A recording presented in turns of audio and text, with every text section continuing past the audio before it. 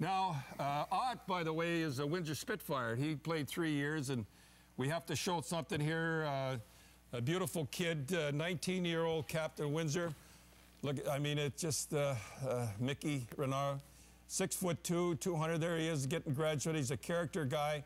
He was a captain. You know he's a character guy when Bugner and Reichel make him the captain. And, you know, and again, Sutter drafted him, and, you know what I just said, he drafted, you know, it's just, it's tough. And condolences to Mark and Jane and Remy and Penny, the daughter.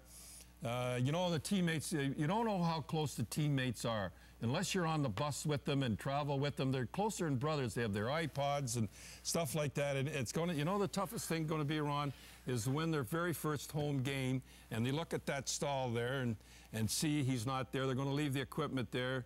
Warren tells me, in his sweater and everything. But all I got to say is, I know the guys are watching now, you gotta hang tough, play hard. That's what your captain would want you to do.